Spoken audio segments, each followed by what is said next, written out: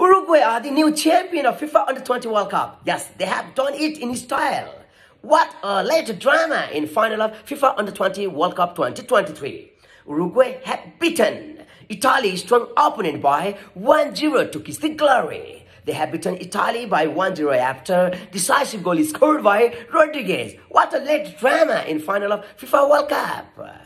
Rodriguez scored decisive goal in 89th minute to guide and inspire Uruguay for famous victory and first ever silverware for Uruguay in FIFA World Cup. Yes, we want to congratulate Uruguay for capturing the prestigious FIFA Under-20 World Cup 2023. We feel so sorry for Italy as they tried their best, but they were not at their best when they needed it most.